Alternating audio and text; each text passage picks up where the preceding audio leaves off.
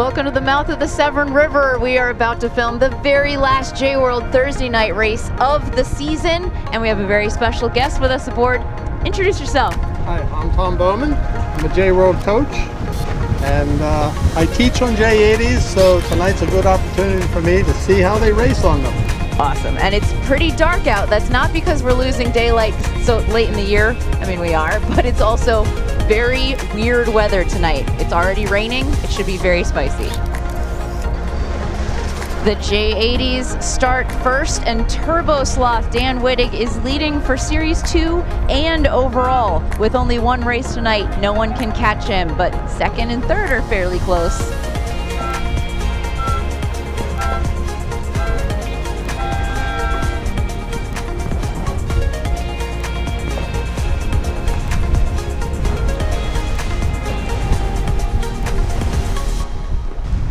Shannon Lockwood driving shenanigans, taxed out Kristen Berry calling the shots. The J70s are lining up for their start. Tom, what's something that a boat should consider in big breeze like this on a starting line? Well, I'd have a flat sail and ready to really punch it in, get a little speed to start. Oh, Pete Fiery pulling the trigger and running out of speed, or out of space at the start, so Progress will win the pin.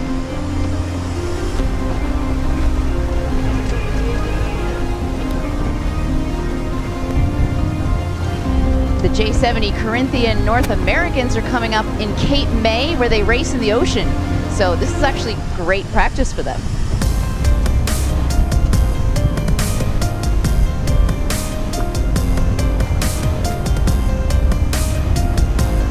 Tonight's the kind of night you wish you had 5 people to hike out.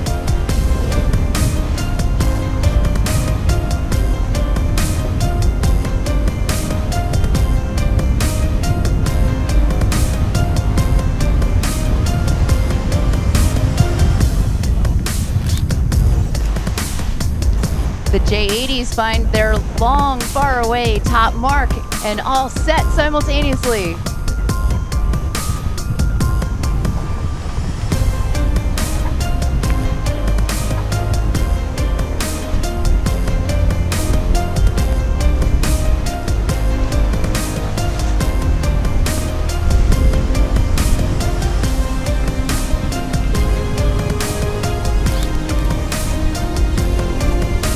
For the J70s, top mark Kate Muller, Terhune's Casting Couch rounds with a big lead.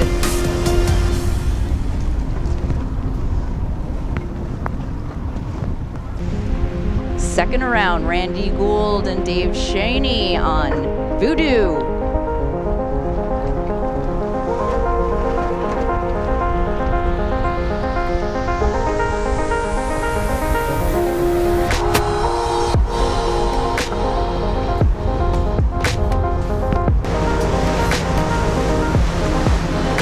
Arthur Blodgett, one of our top boats here, decides to go straight down the middle with a wing-on-wing move. Progress follows suit.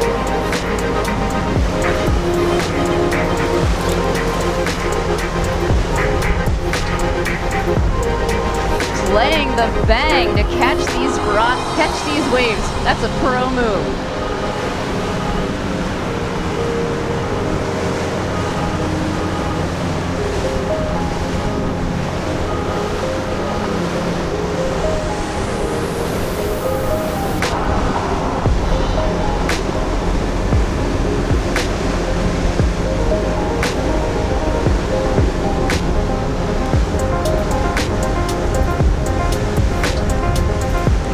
Couch's crew sliding up and forward and back along the rail. The farther we work our way up the fleet, the more maneuvering downwind we see to keep these boats flying fast.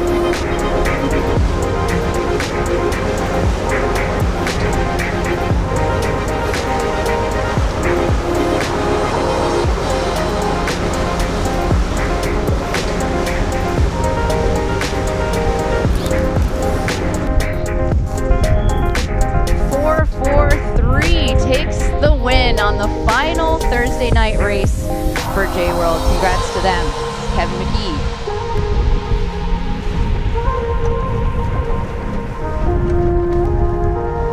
But Turbo Sloth will take the cake overall for Series 1 and for Series 2.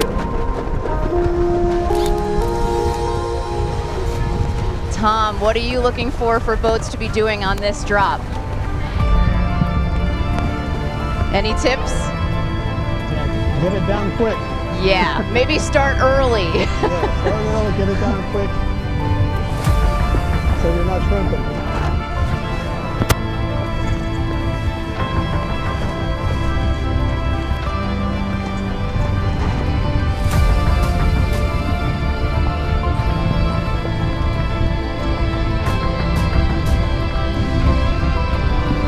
One kite dropping, one kite still up, and one boat wiping out.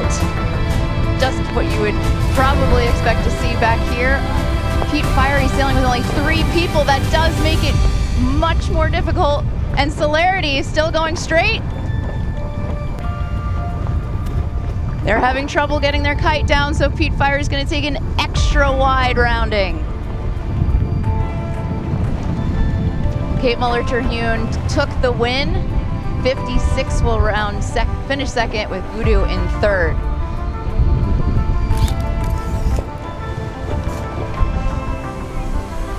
As sailors cross the line, they're thanking race committee for a great year of racing. Eric Halverson, our PRO. They're all headed to shore so they can pack up their boats and head to J-World for an end of series party. Tom, thank you so much for joining us. Do you have any final thoughts about the evening? You're very welcome, and I think it's been a very exhilarating night. I've enjoyed it a lot. Yes, I wish we could jump on a boat right now and sail it in, pop that great, kite. Wouldn't it? Yeah, sure would. Thanks so much for joining. And for T2P TV, for the Boatyard Bar and Grill and J-World, I'm Ashley Love. We'll see you next year.